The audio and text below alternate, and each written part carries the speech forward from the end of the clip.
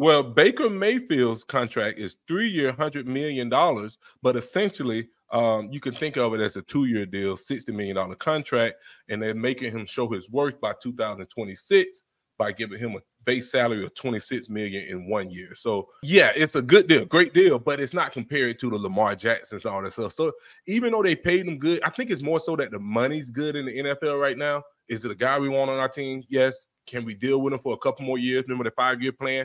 That'll put him at 5 years to reevaluate. Do we need to go get a franchise quarterback and all this stuff?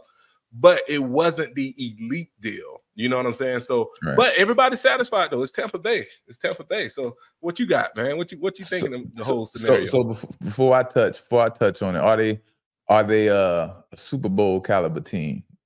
No, I'm gonna say 2024 season.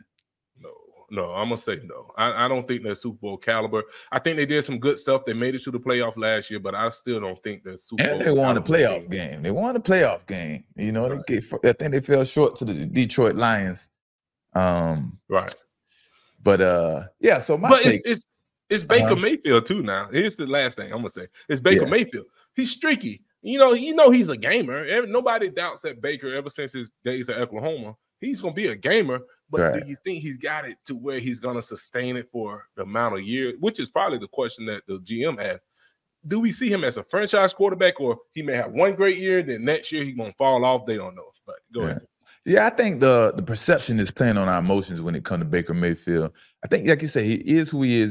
He's a streaky type of player. He definitely has energy and a player you want to play with. I don't know about his ego and, the arrogance or whatever he bring to the table and stuff like that. But as far as I see and things like that, he's the player that you want on your team and bring that type of energy. But the perception is that he's revived his career. He's doing great. He led this team to the playoffs.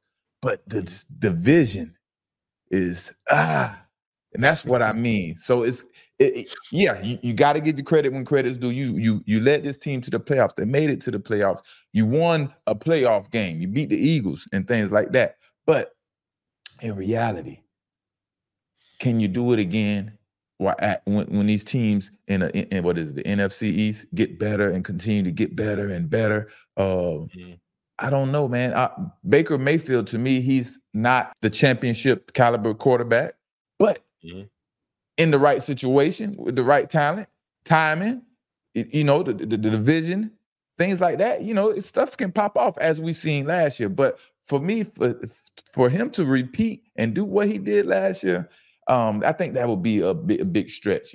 Mike Evans, like I said, they brought the key players back into talent, but I don't know, man. I always think about how he handled Odell Beckham when he was when he was in Cleveland, when Cleveland and Odell Beckham and Baker Mayfield was together. So you live and grow. So that's why I love to give people a chance and opportunity to see what they can do in the future, because you're learning from your mistakes, you grow and you mature and stuff like that. And like I say, man, things come at you so fast coming in NFL, being young and all that attention and stardom is coming at you.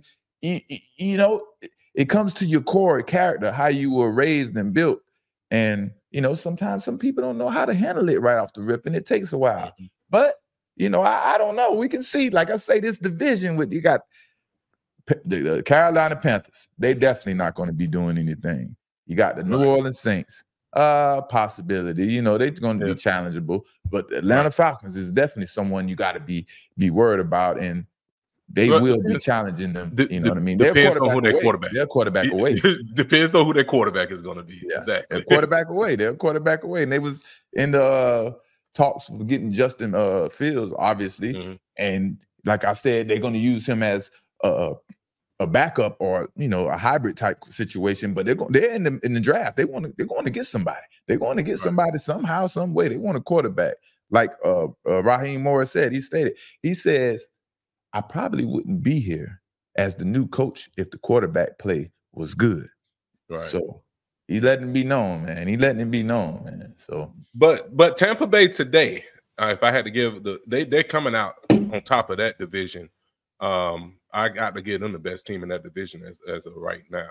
Yeah, they're the most solidified team in that division. When you just broke it down, it made me realize how bad that division was. Yeah, it's pretty bad. It's pretty bad. So maybe they making moves to just get out of the division. Like, no matter what, let's go ahead and sign Baker. Let's go ahead and sign Mike. We're going to be the best team in this division, and we can go from there, you know?